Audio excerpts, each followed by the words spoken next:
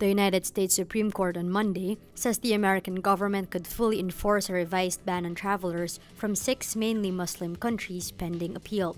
The court stays October rulings from 2 lower courts that block implementation of the ban on visitors from Chad, Iran, Libya, Somalia, Syria, and Yemen, while legal challenges to it continued.